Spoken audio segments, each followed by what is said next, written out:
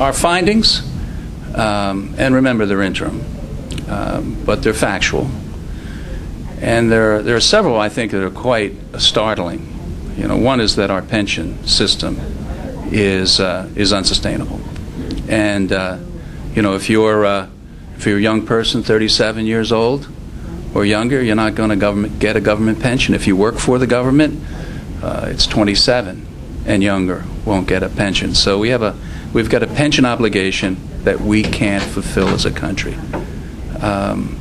We continue to spend more than we make as a government, and that's unsustainable. Our debt load is unsustainable.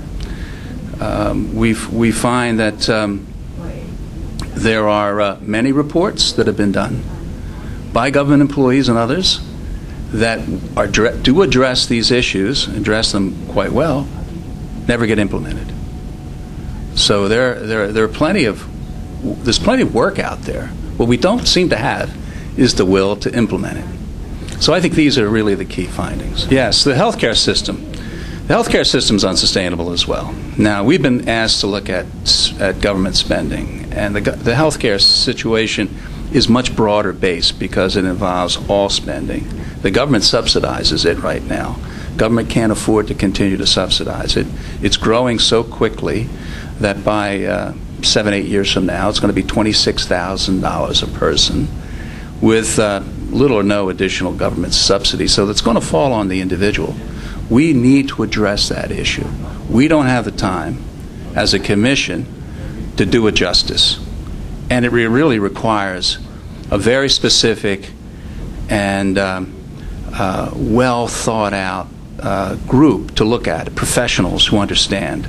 But it has to be addressed, and it's got to be addressed quickly. Well, it's up to the politicians, but the politicians get their will from the people. So before we ask the politicians to do difficult things, we have to decide as a people that they're needed, and we need to tell the politicians that we want it done, because they're going to be difficult, and I think it's got to be bipartisan. It can't be factional.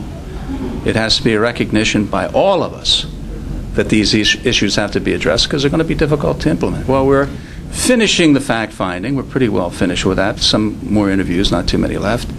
Then we begin to really collate and form our conclusions, which will be done in the next probably 6 weeks or so. Our final report is October the 1st.